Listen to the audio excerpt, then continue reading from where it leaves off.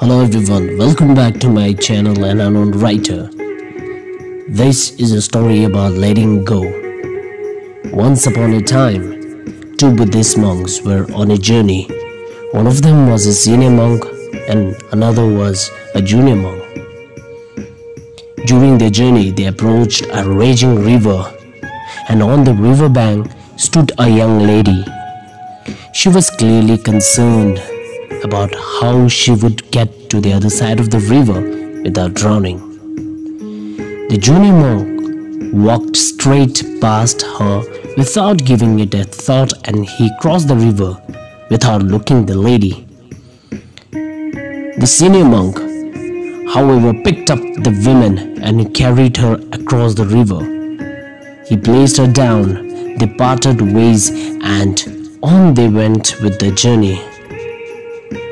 As the journey went on, the senior monk could see some concern on the junior monk's mind.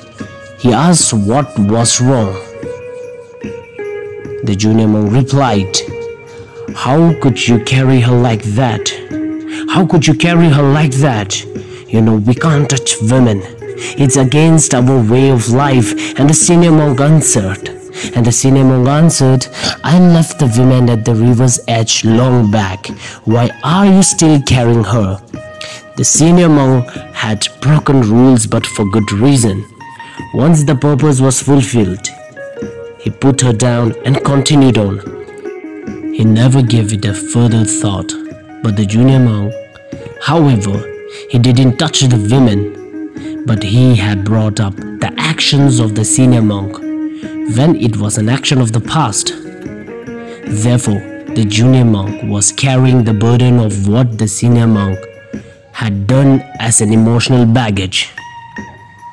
We can grab a good moral from the story that sometimes we need to let go of any burden the past has placed on us. It's happened, it's over. It's happened, it's over. It cannot be changed. We can only move forward and accept happiness for ourselves. I hope you like the story, and if you like the story, please subscribe my channel and share the video. Thank you so much.